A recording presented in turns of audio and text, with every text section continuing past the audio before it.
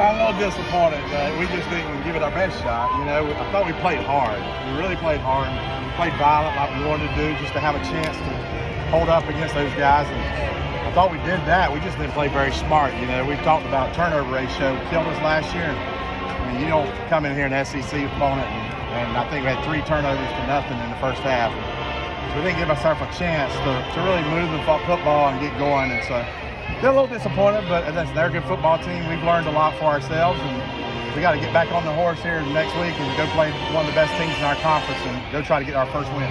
Big story of the day today was for the Catamounts was stopping the run game in that first half. What was the game plan there? Well, we thought we got better in that area with our tackling and just our size up front and being able to rotate guys with our depth. So we've been so bad at that last 2 years, and so that makes me happy coming out of this game. I can look at that. That's a really good running football team, and I thought our defense held up good. So I think we got some good things to look forward to as we get into the season. The message for the Catamount fans is get to Cullowhee next Saturday. You talk to them one more time. Well, that's what I said, man. You know, the key for us is getting everybody in the training room. I'm sure we're beat up a little bit playing these big guys, but man, we played extremely hard. But let's get back to Cullowhee. Let's find a way to get as healthy as we can so we can go play 100 miles an hour this next Saturday. We're going to need the fans. Listen, if we got to sell out there, we're all out white, it will give our players the incentive to go out there and play their butts off, even if they're sore and still beat up. So we need them to give us a chance to win that first game. Coach Bell, thank you. Wewill see you in the bus. All right, thanks. That was the head coach. So you're talking to KJ Jefferson on your way up the field. Just what did you think of him today? Well, I thought he's phenomenal. I didn't know he threw it as well as he did.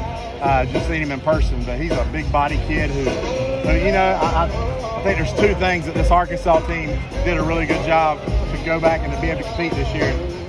In this league, you better have a really depth at the defensive line and be good there, and they went and addressed that.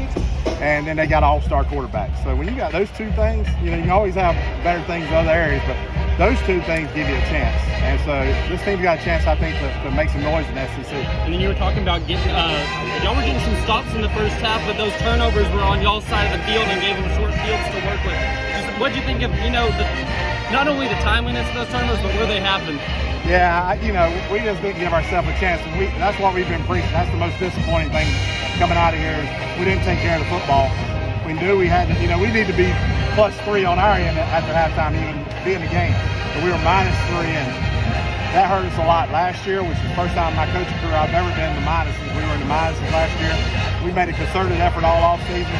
A lot of it is our quarterback situation. We got to figure it out. We're not the offense that we've been in the past right now because we hadn't settled on a guy that can go out there and produce a lot of points, stay away from turnovers. So we got to find that guy before next week. You wanted to limit the big plays, and I guess very early on they got a big one. Let's talk about that. Yeah, I mean, you know, when you're playing athletes like this, we didn't fit it right. Our corner came up inside, got caught inside, and so he gets down the sideline. We had, you know, he sort of outruns our angles. We got to turn that thing back into our help, and so little things like that, hopefully we'll learn from and playing a really good football team like that. But they made some big plays that really got them over the top and got separation from us there in the first half. What do you think of just the experience of coming to Little Rock as a whole? I know a big game to start off against an SEC opponent here. Well, listen, I think there's nothing like great live reps, man. You can go practice all you want until you play a really good football team and live reps. That exposes you and some things you need to get better at. I love it, man. Let's go play another quarter and a half. I mean, I don't care what the score is. We got better today because of the competition we played.